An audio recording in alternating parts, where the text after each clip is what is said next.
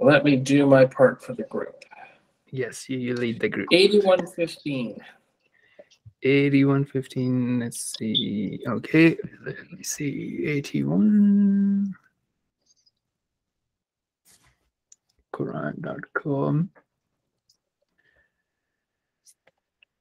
What happened with the faces? You got shy with the camera? I assume you're putting it back on screen. That's why. Like. No, we still. I mean, it's in the faces gives us the expression. See what's going on. How would you see our faces if you're like like you're screen sharing? No, well, I'll see it. Like my I have it on there. Wow, we're getting technical now. You have two monitors? Yes, sir. Oh, me too. There you go. See, we definitely are related. We definitely are related. Exactly. I still laugh at people at work who only have one monitor. I'm like, come on, it's 2022. Should have at least 3. 3, 4. Yeah, I just have like 2. Well, I have like 2. I'm trying to get a third, but they won't give it to me. So I might just buy my own. Yeah, I got mine for fairly cheap. I got like 2 Dell monitors. Like they're like $15. I don't know what the conversion is in Canada. It's probably like 40. It's like probably like $2 more than usual. Yeah, I just noticed that the photo that Zubair took, I look like a pumpkin with a beard. Didn't think so, man. Let me see.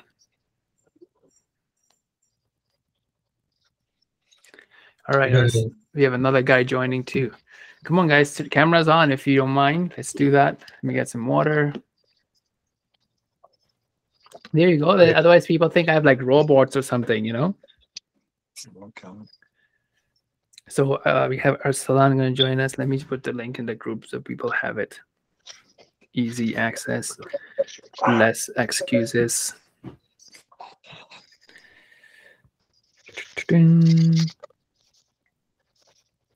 Copy link.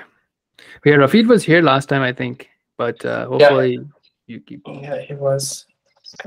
Oh, Arslan is here. So, Shu'aib, Arslan is actually Rahil's brother-in-law. Oh, really? Walaikum assalam. How are you? Good. Oh, and actually, his mom and your mom are like really good friends. Really? What's her mom's name? Seema auntie. Not familiar. So, my mom, probably knows. Yeah. Yeah. So, Arslan, if you ask your mom about Asyapa, she's gonna tell you. Oh, Muhammad, right? No, Aziz. Shuaib here. I don't know if you. For me, it's just left of you. Maybe Shuaib, you should just wave. There you go. That's what I'm talking about. Nice brother from a different mother.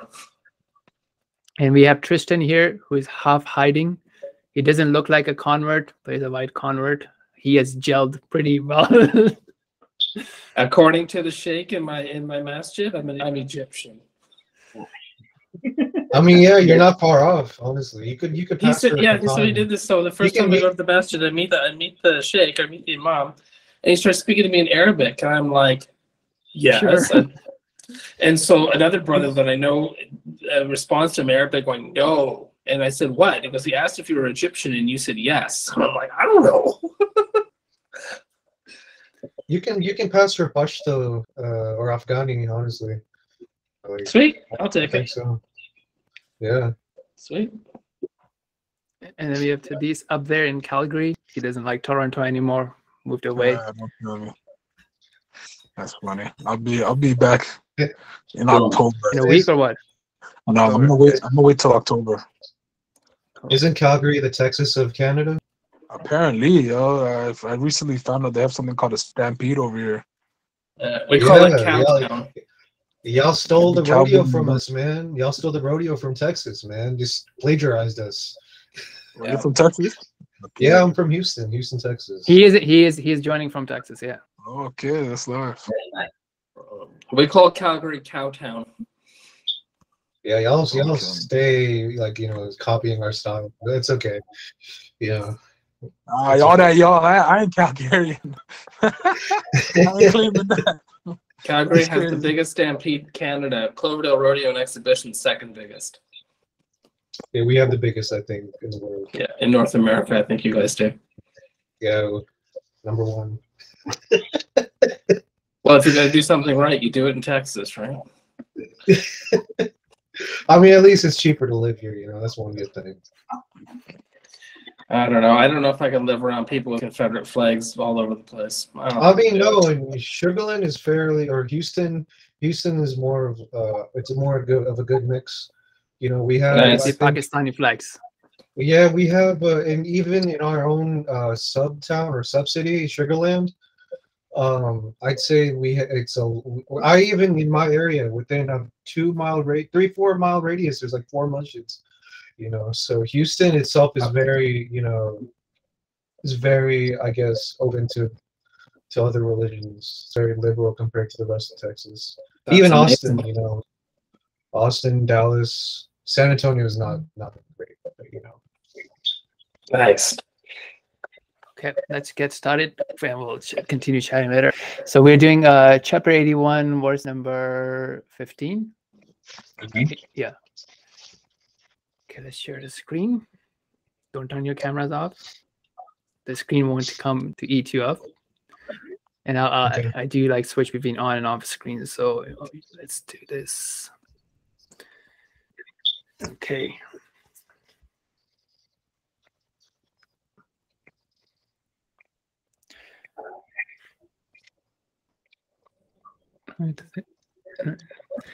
Okay, so yeah, so we just read the one verse at a time. I mean, depending on how many I'll recite, and we'll just circulate and then we'll talk about it. Right? أعوذ بالله من الشيطان الرجيم فلا أقسم بالخنس الجوار الكنس والليل إذا عسعس والصبح إذا تنفس. Okay, so let's just do this. So basically in these 4 verses, Allah subhanahu wa ta'ala is taking an oath by 4 of his creation. Okay, so let's read that. I think we have actually 5 people, but we'll alternate.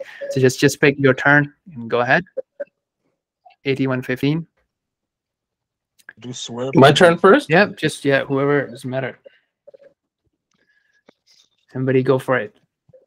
I do swear by the receding stars. Which do I just Yeah, all no, of just one at a time. Yeah. Darren, you want to go next? Sure. So verily I swear by the 16. Which travel and hide? Okay. Next. I can go. And the night as it falls.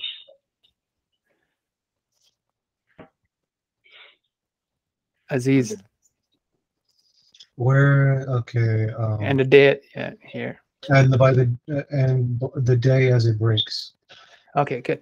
All right. So now, basically, so sometimes you see that Allah subhanahu wa ta'ala takes oath in different places in Quran that even emphasizes further. Obviously, he doesn't need to take oath. He doesn't, you know, he's the most truthful. But when he takes oath, it even emphasizes further of the statement that is to come, and it also points to his creation. And that's one of the things we talked about, right? A lot of time we have really amazing creation of Allah subhanahu wa ta'ala, and we just take it for granted. Right? We may appreciate the human creation and the iPhones and the Macs and the cars and the engines or the aircraft, or you know, the megapixels and the camera and the facial recognition and the machine learning and the deep fakes and all that, which are human creation, but we just like take the creation of Allah subhanahu wa ta'ala for granted. So let's focus on that and then see if you have any personal reflection on that. So we have night and day, right? That is like a really beautiful phenomena, right? I mean, just imagine if we didn't have that change in our life, right? It's just like all same view, same sort of transition, no specific night or day, you know, sun coming up, setting, and all that stuff. Or what was there before? The stars, right? Just focusing on the stars and the night and the star. Anyone has any personal reflections with any of those phenomena, like sunrise, sunset, the stars, the sky? Any thoughts on that? Well, the only thing I would say is that if you took a look at what was that photo of the galaxy that came back recently, that they saw further than ever before or whatever. Yeah. So how does that make you feel? Well, it makes me feel very small in the grand scheme of things, but it also, I think it shows you the magnitude of Allah's creation.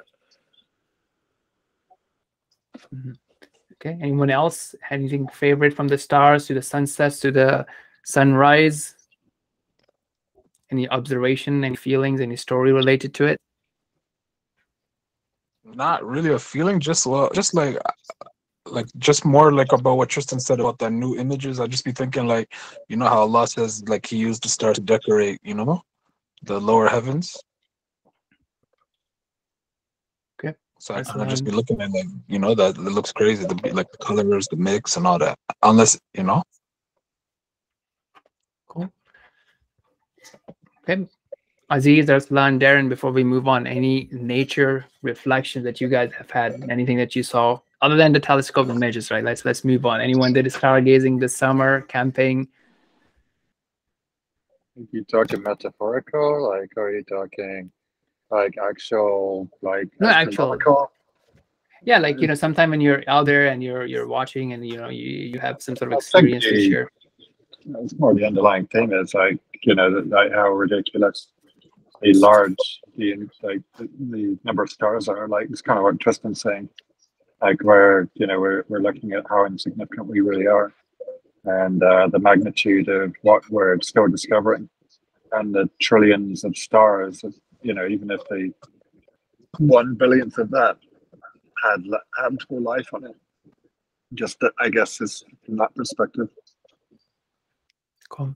Yeah, and I think so. Also, just to add to that, from a religious law perspective, we as human beings are not supposed to take oath on any other creation of Allah, right? So we can't say, I swear by my mom, I swear by my son or daughter, or by my own life. So you cannot, you know, you're not.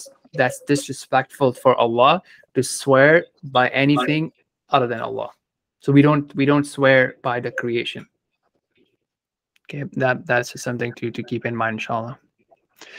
Okay, so what's the statement, right? You know, obviously Allah took those 4 oaths, and then the statement is coming up next, which is what He took the oath for. Okay, so innahu laqawlu rasulin kareem. So I'm going to do one by one. So as I stop, someone just picks up, so we have a good flow, inshallah. Go for 19. Indeed, this Quran is the word of Allah, delivered by Gabriel, a noble messenger, angel. ذي قوة عند ذي العرش مكين. Power held in honor by the Lord of the throne. Okay. So now here you have, so first of all, the statement was about the Quran, right? That this Quran, which is what we're reading, is the word of Allah, but is delivered by angel Gabriel. So it's emphasizing on the authority, the integrity of the Quran itself, right? And that's something really important, because I mean, many times if you're reading a book, right? Like, has anybody read a book recently? Most of the time, it's not just the content, but it's also about who the author is. Right, and that what motivates you to read the book, you know, based on the bio of the author, what he has done, you know, what his accomplishments are, people's review, and so on and so forth. That's what, you know, creates that sort of desire to read the book. Now, this is the book from Allah subhanahu wa ta'ala, who is all-knowing, all-wise. He is the creator. He is the one in whose hands is all dominion and all power. Everything that we seek, that we desire, is totally in His hands, right? We can work regardless how hard we work. If Allah does not approve it, we will not achieve what we want to achieve, right? And His book is the one that we have, and most of the time, you know, may Allah protect us, it's just lying up in the shelf somewhere, and then, you know, we are busy reading everything else and watching everything else, but has, you know, really little time to focus on the book of Allah, or even to take time to read the meanings and do reflections. So I think that's a really powerful reminder that, you know, to see what kind of attention we are paying to the Quran. Okay, now how Allah describes it is that owner of the power, right? And then high in rank with Allah. That's talking about the angel Gabriel, the angel Jibril that brought down the wahi, the revelation to the messengers. And Allah is the one who is the Lord of the throne. So Allah is many different creation, right? So I mean, we were talking about the stars and the galaxy. So you know, it is described that one of the creation of Allah is the footstool, right? And that's like humongous compared to the entire universe. And then on top of the footstool is the arsh, the throne of Allah subhanahu wa ta'ala. That's even humongous than the footstool itself. So just imagine like how powerful Allah subhanahu wa ta'ala is, and just focusing on one of his creation, which is the throne itself, is like so humongous. Okay, any thoughts on any of these two verses? Anyone has any reflections or thoughts or comments on this? No, I mean, I did hear, I think by Brother Anwar, Sheikh Anwar, when he was talking about the end times, how 8 angels will carry the throne. It'll take 8 angels to carry the throne of Allah, the Arsh, and the size of these angels is going to be like, to travel from their shoulder to their earlobe is going to take 300 years on a galloping horse. Right. So I've just clicked on tafsir here, right? And that's another thing that is available on Quran.com. So let's see if they quote any hadith about the Arsh. It would be good to see that. Let's see. Okay, highest, all right. The throne. Okay, so they don't quote any hadith here about the Arsh itself.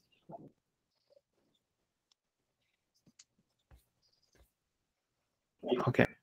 Now, but you can see like sometimes you can just click on those 3 buttons and go on the tafsir, and then it may have like, you know, other explanation, other details about any of the things mentioned in the verse. Okay, moving on. Anyone else any comments on what we just read so far on the important? Okay, type مطاع ثم أمين. Obeyed there in heaven and trustworthy. Okay, so these 2 things are really, very important, right? So that first of all, like, you know, the trustworthy, this is pointing to the angel. So obviously he is bringing the knowledge carefully, and it's like not doing any sort of commit any sort of fraud or changing in terms of the wahi. And that's really one of the very important things that we have in Islam, which is the integrity and the authenticity of the knowledge, right? That's not something that any other book can actually claim today, right? So even, you know, if you were to go today and look at the Christian's own definition of Bible, the First Testament and the Last Testament, or go on Wikipedia, you would see that it's not something that even they are claiming that has a, you know, a direct chain between the Prophet to the angel Gabriel to Allah subhanahu wa ta'ala.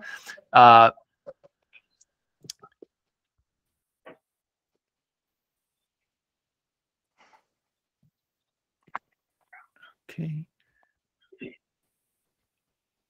All right. So next thing that Allah subhanahu wa ta'ala says here is وَمَا صَاحِبُكُمْ بِمَجْنُونَ. And your fellow man is not insane. Okay, so this is talking about refuting the claims of the people, right? Some of the people that, you know, instead of attacking the message, they just went on attacking the messenger to discredit him from being listened to. Obviously that didn't work, but that was one of the tactics that they used, and Allah is, you know, clarifying that, like, look, he's not a madman, he's not something you know, intellectually deficient, but what he is claiming is from Allah subhanahu wa ta'ala himself. And verse number 23, Allah says, وَلَقَدْ رَآهُ بِالْأُفُقِ الْمُبِينِ وَمَا هُوَ عَلَى الْغَيْبِ بِضَنِينٍ. 23. And he did see that angel on the clear horizon. Right, so if you know the story of when the Prophet ﷺ saw the angel for the first time, this is what Allah is referring to here. Let's see if they have actually narrated the story in the tafsir. So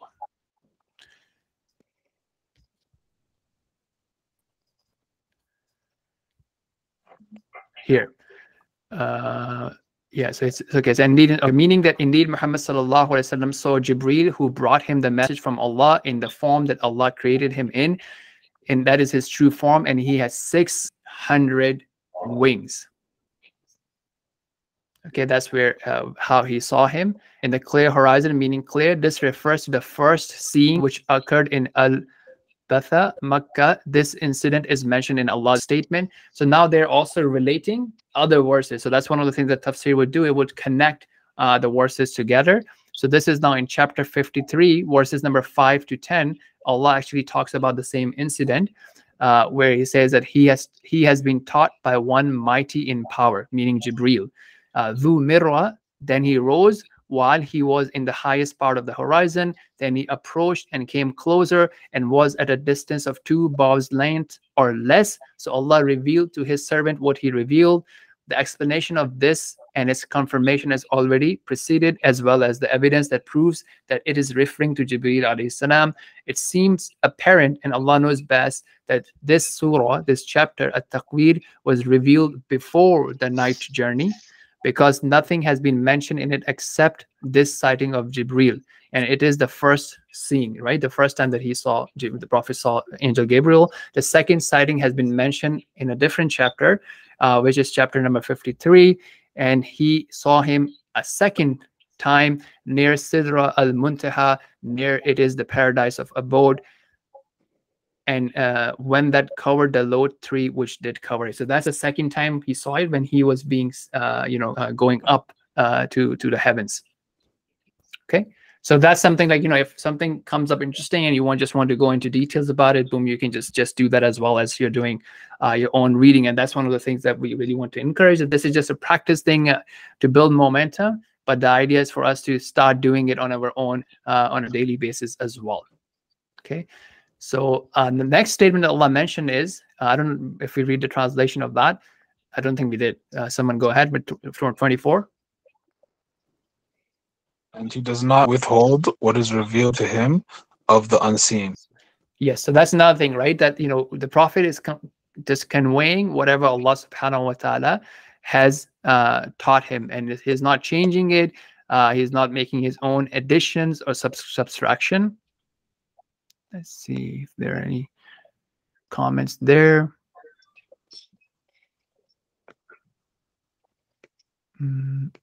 Apparently not.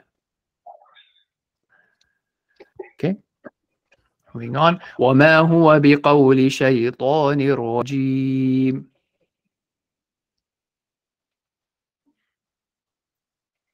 And this Quran is not the word of an outcast devil. Okay. فَأَيْنَ تَذْهَبُونَ. So what other path would you take? إِنْ هُوَ إِلَّا ذِكْرٌ لِلْعَالَمِينَ. Surely this Quran is only a reminder to the whole world. لِمَنْ شَاءَ مِنْكُمْ أَنْ يَسْتَقِيمَ. To whoever of you wants to take the straight way. وَمَا تَشَاءُونَ إِلَّا أَنْ يَشَاءَ اللَّهُ رَبُّ الْعَالَمِينَ. But you cannot will to do so except by the will of Allah, the Lord of all worlds. Fantastic. Okay, so there's a lot of things to unpack here. First thing I want to quickly mention, this word Rabb, which is usually translated as Lord, it's a very powerful word, and it actually includes a lot of different attributes of Allah subhanahu wa ta'ala. Okay, and from there are that Allah is the creator. Okay, so he is the creator of everything. So even when we talk about direct creation, like human beings or mountains or fruits, he's a direct creator of that. But things like phones and cars and all that is also something that's attributed to Allah subhanahu wa ta'ala, because he's an indirect creator of that, because he is the one who created the sources, whether it be a raw material, the human beings that designed those things, or even the ideas, right? Something to think about, like, where do ideas come from? Are they an inspiration of Allah subhanahu wa ta'ala, or are they totally independent? Because if you reflect on it, sometimes ideas come when people observe things from the nature, right? Things from birds, from animals, and other phenomena in the nature. That's where people observe. And many times the idea also come in when someone is trying to do something else, prove something else, and they go away and they come and they see a totally different result, and Allah inspires them to make that connection and that idea, and that's how things happen, and ideas are created or experimented and so on and so forth. So the word Lord includes within itself the concept of being a creator, and then the second thing is being an owner, right? So for example, if I were to lend my car to someone for a day or month, if I'm traveling, I'm still the owner of the car from a worldly perspective.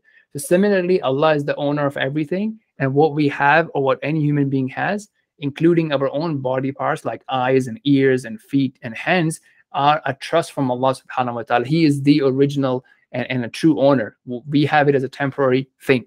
And lastly, even though you may be an owner of something, you cannot really protect it, right? So anything can happen. Someone can steal it, it can break down. But Allah is such a creator and owner that he has full authority on his creation. He nurtures it. Nothing can harm or benefit the creation except if Allah subhanahu wa ta'ala wants that to happen. And that is obviously backed by his own wisdom.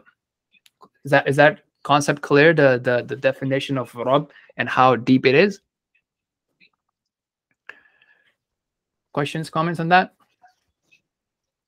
Okay, so there's a very interesting thing here that's happening about free will. Okay, so first thing, Allah is saying that, look, this book, I mean, the whole chapter, I mean, what we discussed today was about the importance of Quran, where it comes from, and how valuable it is. And the purpose it is to remind humanity as we get distracted, as we get pulled in different direction. It's a reminder for the entire universe. Now it's up to us. We can keep the book closed, not approach it, or approach it and not understand it, or understand it and not implement it. These are all different choices. But what Allah is saying is that whoever wants can use it to find the straight path and walk on it.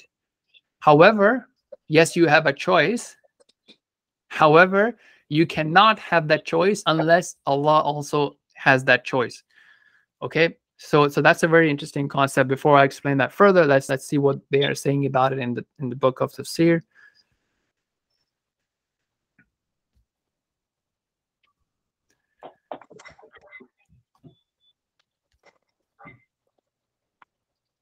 All right.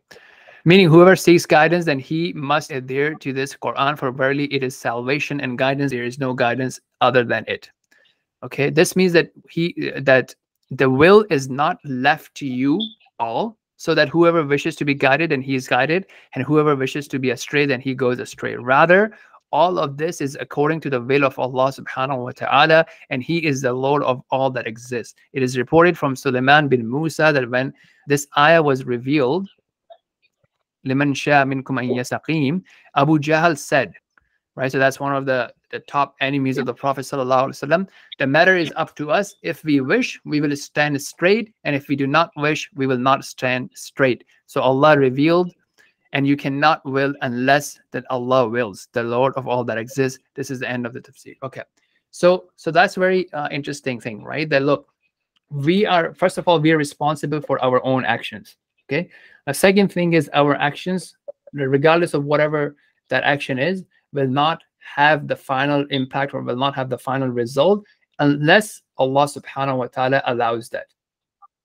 Okay. And this is really, really a powerful concept. Okay. So you can put in all the effort to be rich or to be financially stable or financially independent, or you can take all the protection for you not to get sick, wash your hand 50 times a day, take all the precaution and stay away from people. But if Allah wants you to be sick, you will get sick, right? But you and I are responsible for our actions. So if we are being, careless, if we are being, carefree, and we're just taking risky steps and doing risky behavior, then we are responsible for that. So I like to use the example of, imagine like there's two people, two different people driving a car, right? One is drunk and the other one is just driving properly. He or she is sober, following all the rules. And boom, they're driving and a car accident happens and both of them die. Right? Now, obviously, both of them die, but one is going to be responsible and the other one is not going to be responsible. Now, imagine they don't die, just a car is damaged or, something happens or less than nothing happens, right? Both of them just drive safely and they get home. The person who was driving irresponsibly is still sinning and is still accountable in front of Allah subhanahu wa ta'ala.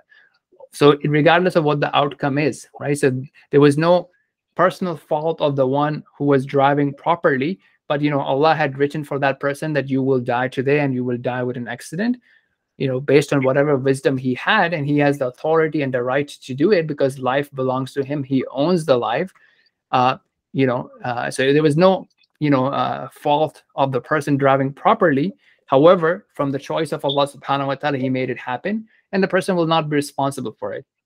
But the person who is driving irresponsibly under influence, he or she will be responsible for the act or the murder that they committed.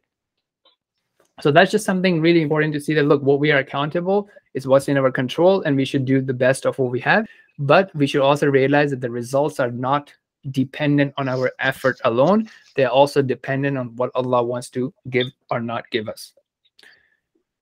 All right, so I've talked a lot. I would like you guys to comment and see what you reflect about these things, how you relate it to scenarios that you face or your friends face, and see like how it can practically benefit, inshallah. So I think for me, like I was listening to what you're saying about, oh, are we going on to this? No. So I'm just putting it up there, right? So these could be some questions to think about, right? What do we learn about Allah from this verse? You know, what kind of people is Allah talking about? What kind of qualities is Allah talking about? Which qualities do Allah like? You know, what is Allah reminding us to focus on? Is there a promise in this verse from Allah? So these are some, you know, facilitating questions, if you will, that if you read the Quran, if you reflect on these things, they can then help you reflect and come up with, you know, your own reminders, inshallah. Okay, so let me just stop sharing. So now I would like you guys to comment, even if you're just repeating each other, that's fine. Where did the beautiful faces go? All right, go ahead, Tristan.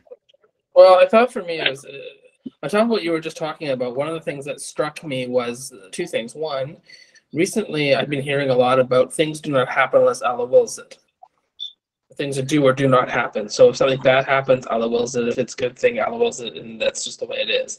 But the other one was part of that is, I think, also having trust in Allah at the same time. And part of that trust brings me to the hadith that talks about trust in Allah, but tie your camel. Right, and that's when you were talking. Those two things came to mind. Fantastic, yes. And also when you say, like, you know, good things and bad things, like there's no bad thing per se, right? It's just a relative. Right. You could say like easy or painful, right? But I mean, sometimes painful thing can actually be a good thing, and an easy, comfortable thing can actually be a bad thing from a results perspective. Yeah. So I think all things that happen, be it one or the other, is obviously at the will of Allah, right? It won't happen if Allah doesn't will it. It won't happen. Right, and there's another place in Quran where Allah says, وَنَبْلُوكُمْ بِالشَّرِّ وَالْخَيْرِ فِتْنَةً, that we test you with evil and with good, right, or pain and comfort, and that's both situations are a trial. Okay, and anything else, Tristan? Nope, that was kind of where I was going. Okay, so anything that you picked about, you know, focusing on again these questions about Allah, right? What did you learn about Allah from these verses today? What did I learn about these verses? Or it doesn't have to be something new, right? As I said, it's a reminder. It's something that helps us condition ourselves, right? A lot of people, when we read or watch or consume personal development content, most of the time there's nothing new. It's a reminder and constant topics that kind of condition you and keeps you motivated, sort of thing. That I only got as far as what I just related. I didn't go that direction. All right. Anybody else? Yeah, I got two things.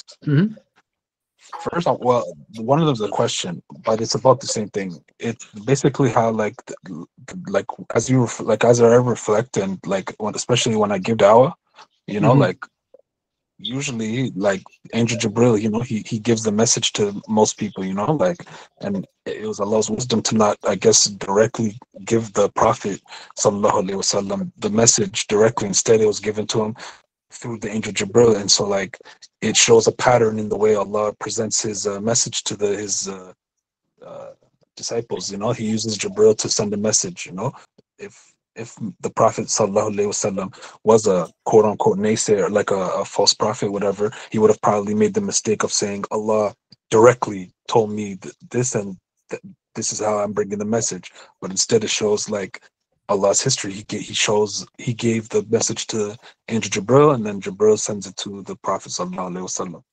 You know, so that's one thing I picked up. But I also had a question about the verse that says that, you know, like how do you differentiate the difference when it says honorable messenger between the messenger sallallahu alaihi wasallam and Jibril? Because like looking at it, could mean that the messenger sallallahu alaihi wasallam conveyed the message to the people. Right. Yeah, and that's fine, right? That's one of the beautiful things, right? Sometimes a verse can mean both things, right? And both of the meanings are true, So that in that scenario, the scholars explain that, well, you take it to mean both things, right? You don't need to say, okay, it means one and not the other, because both things are actually true statements. And good observation there. Okay. And sometimes people say, no, it means this because of X, Y, Z. It's, you know, and what are the verses after, it's more likely that it points to this. Or people, another group of scholars would say, well, why don't we take both meanings, right? If both meanings are included. Okay, good. All right, next. Who is the next brave guy? Shoaib. I'm not brave. You're not ready? Okay. Arsalan. Yeah. So basically, two things. One was that when it was said that every idea was also from the Lord is having control of everything and owner of everything. So this gives me a comfort.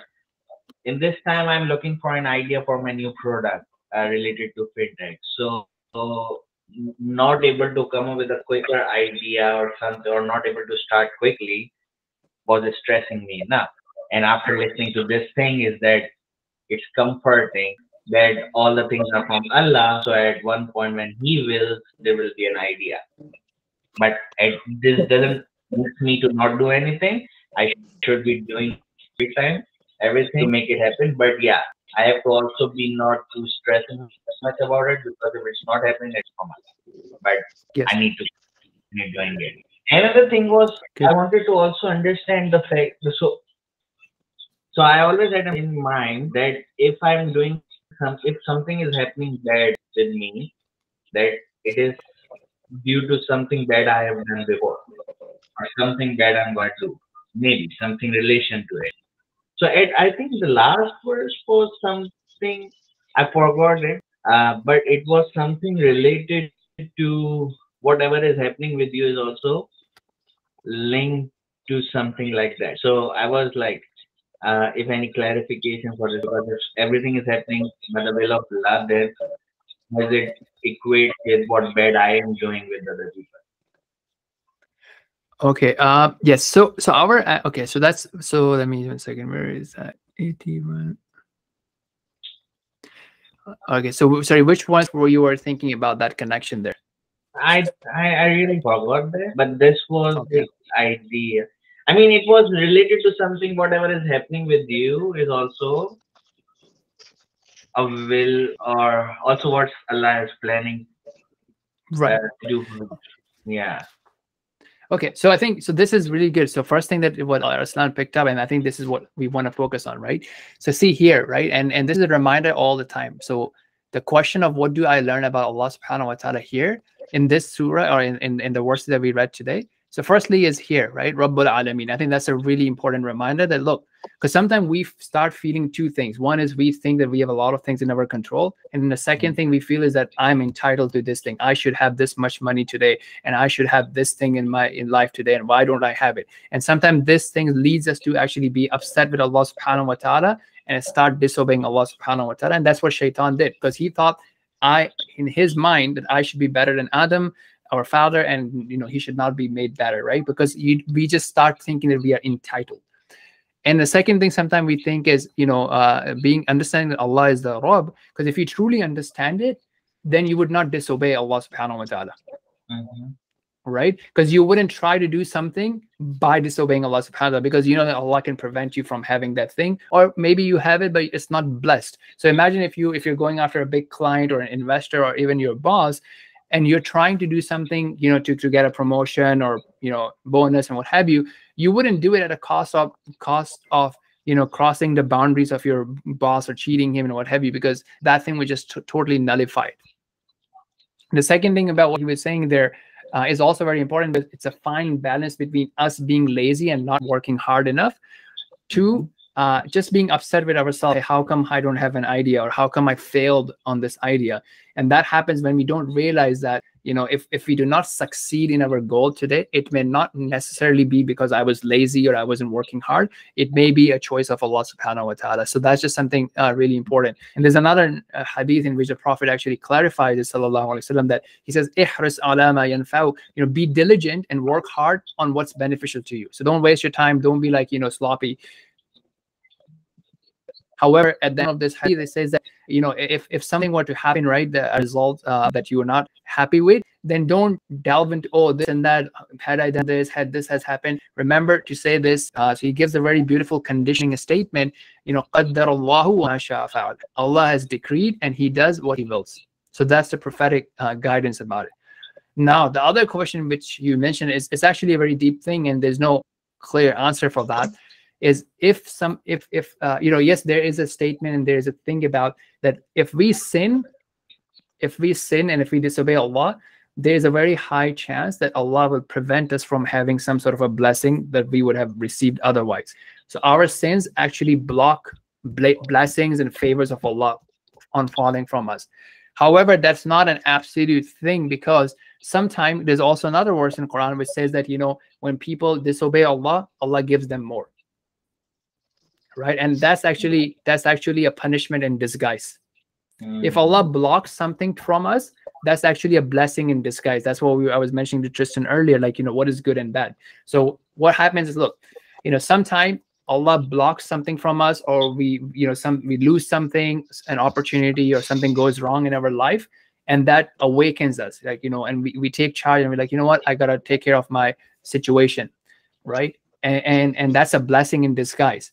And for some other people, and we know there are many people who are corrupt, they are tyrants, they are like, you know, making corruption left, right, and center, but Allah is giving them more power, more fame, and so on and so forth, until they die, and boom, that's when they're snatched.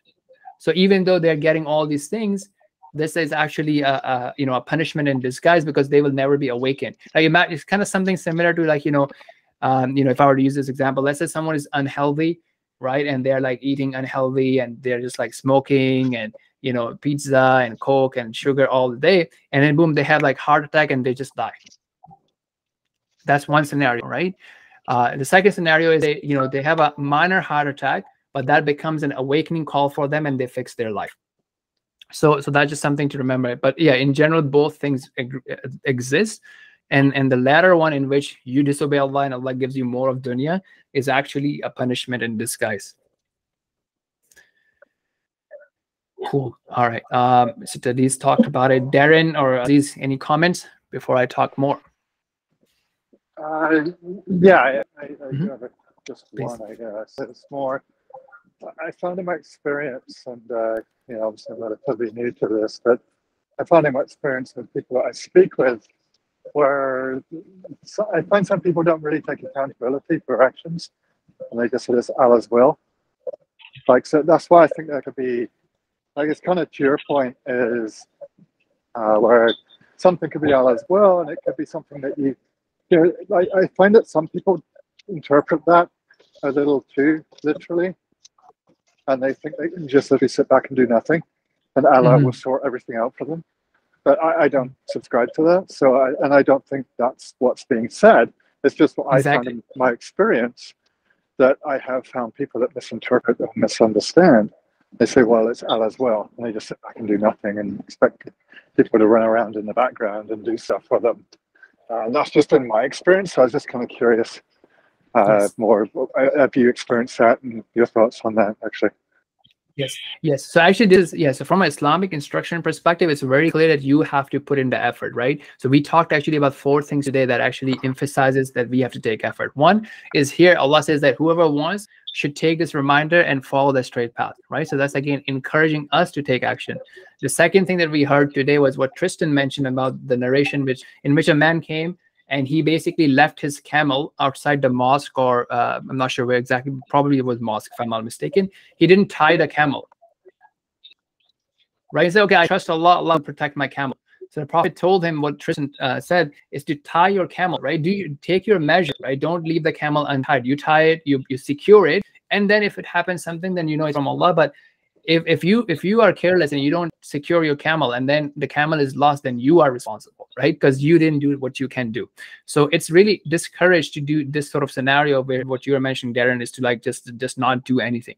And that's why in pretty much every concept in Islam, you have these two extremes, right? So one extreme is, okay, I'm not going to do anything. If Allah wants, it will happen. The other extreme thinks that it's just me. Whatever I do will happen. I don't need to worship Allah. I don't need to take time for prayers. I don't need to stop. I don't need to think which ways are permissible or impermissible, halal or haram. I'm just going to make in my effort, right? So that's the other extreme there. And this also reminds me to the other point from Arsalan there. So I said that, look, if you do something bad or you disobey Allah, there is a chance that Allah will punish you in this world. And there's a chance that Allah will not punish and he will just give you more. However, the same thing also applies on the contrary. Sometimes you may have some sort of a pain in this world. Something goes wrong in life, or it's not really wrong. It's a subjective word anyways. But something becomes painful in this life. It doesn't mean that the person is disobeying Allah, right? Because sometimes, someone gets into an accident and we think, oh, this must have happened because the person committed a sin. That's not true either. Right? I mean, the best of the creation, the Prophet ﷺ, they suffered and they went through so much pain in this world. That didn't mean that they were disobeying Allah. Exactly. The prophets were the most tested ones. So I mean, and they weren't doing that bad thing. So that means that having a bad thing is not something like, I mean, it's subjective, or as far as my knowledge is, if you are doing a sin, the outcomes are not yet determined. I mean, right. Doesn't have to be a bad thing for sure. I mean, yeah, that's what important. Like this, the sins will have bad, in general, sins will have bad outcomes. The timing is not confirmed, right? So it may be tomorrow, it may be something going on into your heart, it may be 10 years from now, it may be after death. Right? I think it more affects your spirit, where your soul is like stinky. When you are sinning more, your soul feels more, I mean, stale and stinks up like that, instead of having a physical. And having an unhealthy soul is itself a bad thing to happen to yourself. That's my point.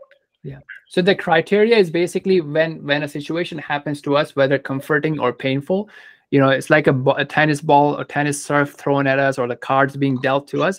The criteria is how are we reacting? That's the true criteria of seeing if it's something beneficial or not. If it's getting you close to Allah, if it's making you work harder, become better, great. Otherwise, something may happen to you. Allah may bring a big blessing, kids, job, business, clients. But we are going far away from Allah. That's a clear sign that, hey, you know what? that's a punishment. I need to, tweak my behavior there. But I mean, that doesn't mean that having more money and more clients is a bad thing. That's all also important. I mean, it's the reaction that must bring you towards Allah, and if it's not, then it's a time for a reflection and a reminder that, look, Allah is blessing you, so be grateful. Exactly, right on.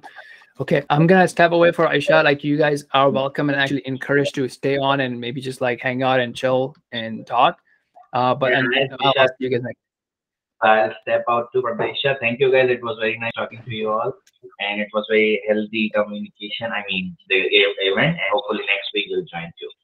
Inshallah. All right. Inshallah. Thank you. Take care.